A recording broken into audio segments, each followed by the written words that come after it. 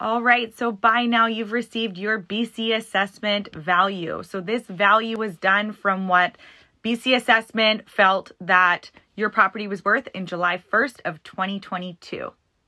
BC assessment collects information about each individual property through numerous sources to come up with a valuation that they feel your home is worth on July 1st of 2022. I've had numerous calls this year of different homeowners saying that they feel like their BC assessed value is a lot higher than they think that the market value is right now. We are coming up on the end of January, which means that you have until January 31st to file your dispute or appeal with BC assessments.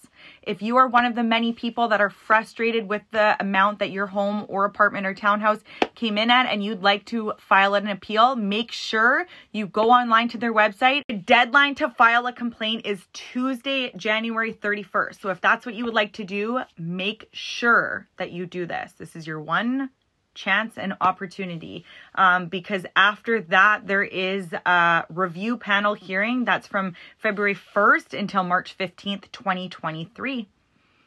So if you feel like your property is too high or too low and you'd like to file a dispute, what can you expect? You will need to be on a review panel between February 1st and March 15th to discuss why your house is worth less or more.